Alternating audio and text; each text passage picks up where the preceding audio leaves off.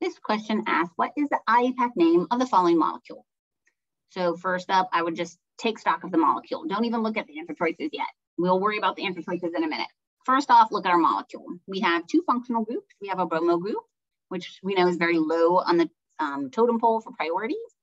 And then we have an alcohol group. So the first thing you need to do is kind of figure out which of the two groups is going to have priority. And so that's going to be the alcohol group because it's higher up in the hierarchy of naming functional groups. So that helps a lot to know that this is going to be kind of where we start thinking about, like, where is the parent chain and what are the locants that are going to be applied.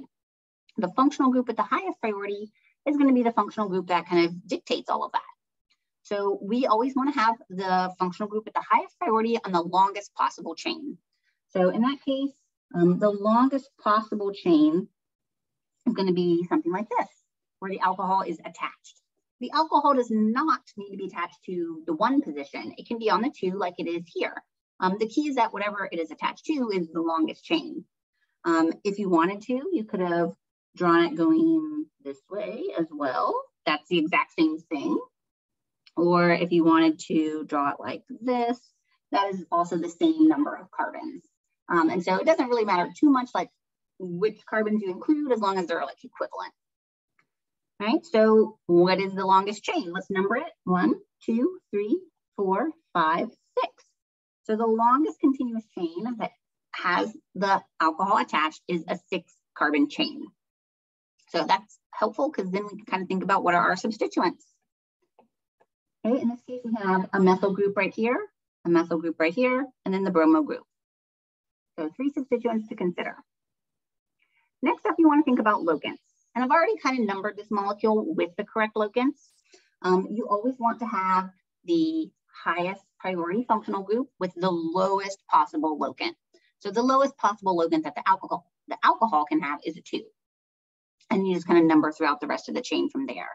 So that means that I know I have a 2-methyl on my chain. I have a 5-methyl.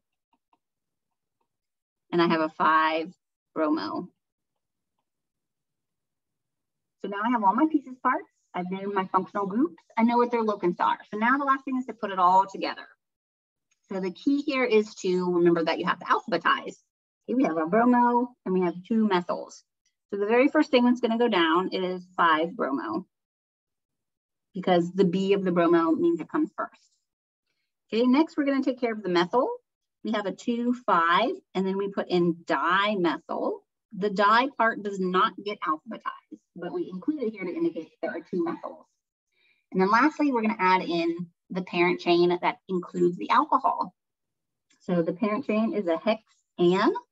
And then at the end, we can indicate where the alcohol is located. And we know it's on the 2 position.